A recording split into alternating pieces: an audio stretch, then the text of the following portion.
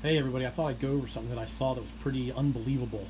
This is a filter that came off a diesel dispenser at the gas station that I work at, and the owner went out and changed all the filters. He usually changes these filters every 6 months, but this one went like 7 months, but that's not the big deal.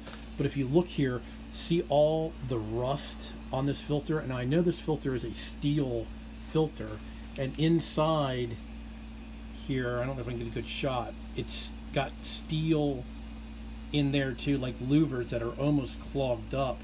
And I said, wow, I can't believe that this filter rusted up this bad. And the owner said, yeah, that new low sulfur diesel fuel is doing it to these filters. And he says, usually I change them even sooner than 6 months, but I forgot. So he went out and went ahead and changed them at 6 months. And he said that the new diesel fuel with the low sulfur is not like the old diesel fuel. It's really rusted it up. So it got me thinking, what about the older cars that might have a steel fuel tank or steel lines? Is the diesel fuel rusting all that stuff up and clogging the injectors and the injector pump?